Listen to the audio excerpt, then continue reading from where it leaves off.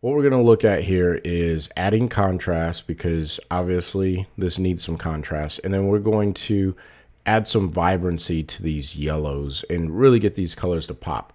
And then again, we're going to draw the viewer's attention to the segments of the leaf that we want them to see. This one is going to be a little bit more advanced, but we're going to combine some things that we already talked about earlier. So the very first thing that I want to do in this particular case is bring my exposure down.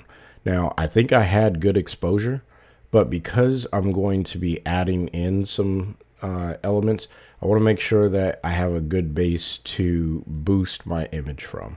So brought down the exposure and I added in some black. Now, obviously, I told you if you're going to crush the blacks a little bit, you want to bring your whites up about 50%, but in this image it's just not working very well for that, so I'm going to bring it up pretty much even. Now the next thing that I'm going to do is open up the shadows just a little bit, and that's going to brighten the image and really help me with seeing the elements in which I want to overexpose. I'm going to be some sort of adding localized contrast to the lines. Now, again, I don't really care for using this contrast slider because we're going to add contrast in a very different way for this image. All right, so I'm going to bring up my vibrance and I'm going to saturate it just a little bit here in the develop module. Now we're going to go over to the effects module, add a filter. Very first thing that I want to do with this is a color adjustment. And I want to adjust the color of this leaf. One of the cool things about the ON1 Photo Raw is if I want to adjust the hue of a particular color, I can click this adjust hue eyedropper, come over to the photo, click on it, and then drag this over in either direction. And as you can see, it's really adjusting the color tonality of these particular, or of this leaf. All right. Now, I don't want to adjust it too far, but I do want the leaf to be just a little bit more yellow and less orange. All right. Make it believable. And then, of course, I'm going to saturate it just a tad. And I will play around. Nope, I think I want to brighten it. Yeah, we'll brighten the leaf. So before the color adjustment and after the color adjustment, I'm getting more of a yellow leaf. And that's what I was going for. Now, the next filter that we're going to add is a curves filter.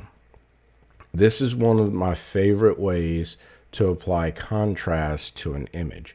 Now, inside of the defaults, there are a few ways of getting some contrast. There's the contrast boost, which, you know, I think that that's a bit much, and you can probably just dial that back off and on.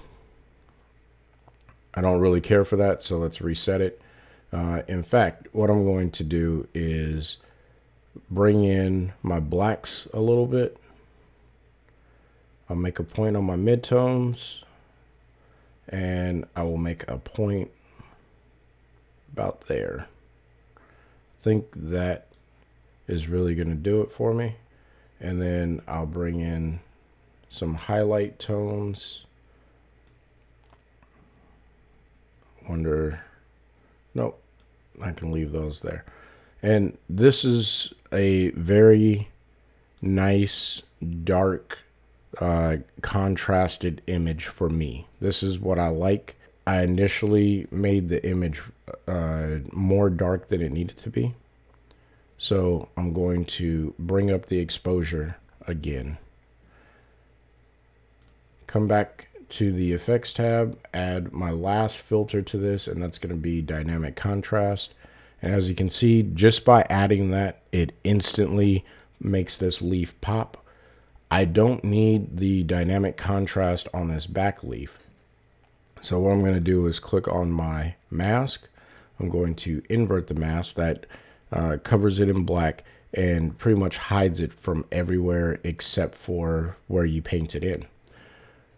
Next thing I'm going to do is grab my masking brush, and I'm just going to drop a radial filter or radial adjustment, if you will, onto the leaf. And I'm going to make it roughly the size of the leaf. And then I will invert that. So now the adjustment, as you can see, is only affecting the leaf. This is a really powerful way of getting the adjustments exactly where you want them to be on your photos. We'll go ahead and look at the before and after. Before, it was dull. The leaf didn't have very much life to it. And after, it's a little bit more yellow. This could stand to use some noise reduction, but that's not what I'm going to do in this particular image. But you can see there's some color noise in the background here that can be adjusted.